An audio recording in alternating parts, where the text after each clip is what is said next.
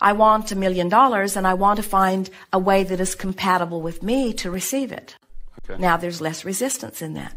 You say, I want $1 million, and I know that there are a lot of people who have $1 million who got it in a way that would not be uncomfortable to me.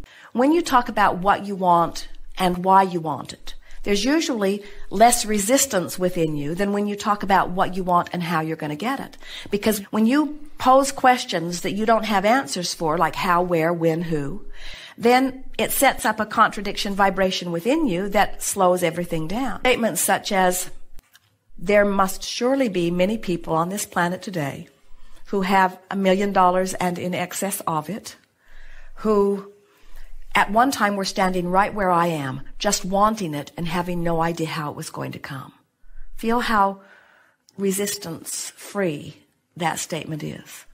Even though you don't know how or where or when or who, if you know what, and you've talked about why you want it, and you've practiced the thought of it until it's starting to feel very familiar to you, what begins to happen is things that couldn't happen to you now begin happening, and ideas that wouldn't even occur to you now begin to occur to you, and rendezvous with people that you don't have access to now begin to happen. And when your million and many more come to you, you will wonder where it always was. And so when you start imagining having $1 million, and we're going to play here with you for just a little bit, but when you start imagining what that means, and we don't want you to just get $1 million and stop.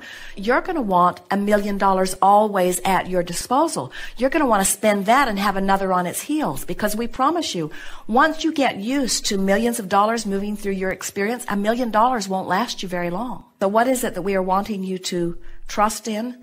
The fact that you can be or do or have anything. How is it that we want you to approach it? Slowly and gently.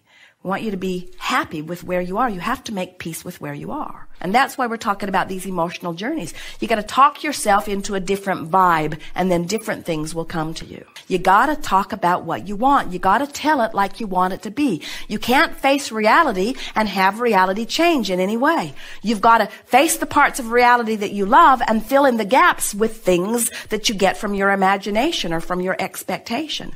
And before you know it, you see, so here you are, and you've got a lot of good things in your life which you accentuate and talk about and appreciate and make lists of. So you make lists of positive aspects, and you get on rampages of appreciation, and you look for good wherever you see it, and you feel good as much as you can. And then you have goals that you don't know how you're going to achieve. So then you fill those in with imagination and visualization and pretending. And then as you start doing that, you'll have a dream about it that makes it feel more real. Or you'll meet somebody that's really living that way. Or you'll turn on the television and somebody will be talking just like you've been imagining. Or you'll pick up a book, or you'll hear another interview. In other words, the universe will help you to rendezvous with whatever the vibration is that you've finally achieved. And little by little, you just work yourself in to where you've filled in the gaps that you're not now living with your vibration as you've used your imagination. The universe does not know the difference between someone who has $1 million and someone who just feels like they have $1 million. And when you feel like you have it, your vibration is such that law of attraction must line you up with things like that. And that's true whether you're talking about relationships, whether you're talking about building of empires, whether you're talking about attracting people to help you in your business.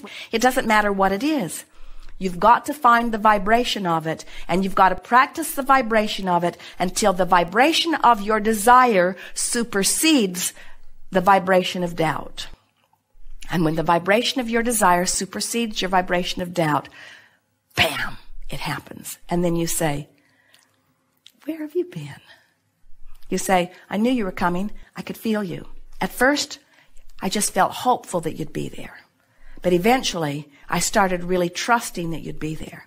And then, not very long ago, I knew you'd be there, and there you are. But the things you want can't come until you achieve that knowing. And that knowing doesn't come easily because you've been practicing not knowing. So you really have to get to the place where you don't talk so much to people who don't understand. And you talk to those who do understand. Or you just keep your own counsel. There's no reason for you to experience anything less than what you want.